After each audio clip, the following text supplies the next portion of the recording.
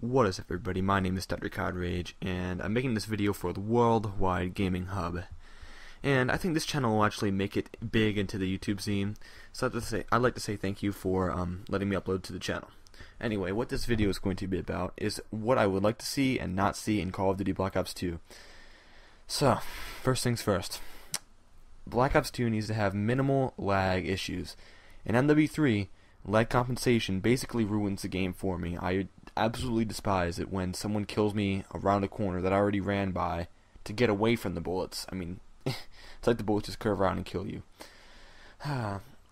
So, I don't know what they're going to do to do that. Maybe upgrade the server, make, dedicated servers, which I really don't think will happen.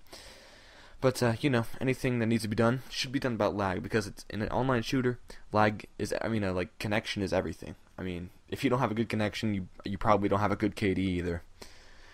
Anyway, I'd also like to see theater mode that doesn't always glitch out. In MW3 and Black Ops sometimes, theater mode often glitches out. And what I mean by that is, if I'm not running my PVR constantly, which I really don't ever do unless I'm going for gameplay on purpose, I really am going for gameplay because I'm out, I don't really run my PVR that often. And if I get a good gameplay, I rely on theater mode to capture it for me so I can go back and capture it with my PVR. And sometimes after I get a good gameplay, theater mode just somehow glitches out and doesn't record it for me, and I'm super pissed. And I'm sure a lot of people have also felt that same issue if they got a crazy throwing knife and it's gone. I mean, that's crazy.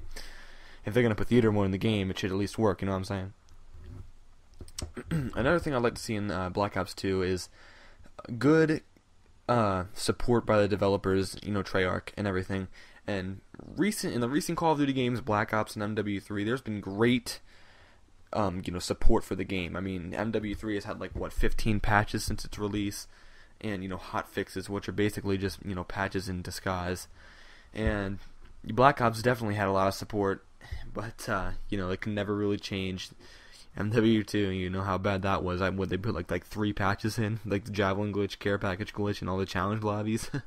I mean, come on, Infinity Ward, step up your game. But they did step up their game, so I applaud them. Thank you, Infinity Ward. So yeah, definitely good community. I mean, not good community support, but good developer support. That would be awesome. That's how it should be, really. And something that I really don't want to see in Black Ops 2 is death streaks or second chance in general. I mean, we all know last year, COD XP, fuck you, Last Stand, and then just coming back, but Final Stand, I don't blame Rubber Bowling for that at all, actually. So, I'm not trying to make a 402 hate video right now. But yeah, definitely no second chance, because we all know that Treyarch kind of ruined second chance for everybody.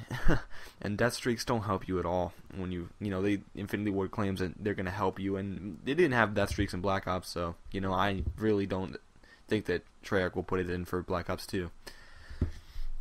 Something else that I want to see, and this seems like a good part of the commentary to say it, is, oh, I guess not, but say good shotguns. I mean, in Black Ops, the shotguns really weren't that great. In Modern Warfare 3,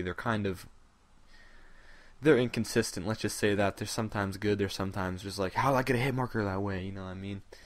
And in MW2, they were good. I mean, I hope that they go back to the secondary shotguns, and a lot of people will disagree with me with that, but I really agree that, not second chance, but a secondary shotguns are a good thing, because whenever they were primary, they weren't really good. I mean, I don't know, that's just me.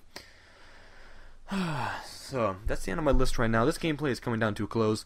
If you enjoyed the video, please like and comment on the video. I will be responding to all the comments, well, most of the comments, on my personal account, which is Dr. Codrage, if you didn't already know.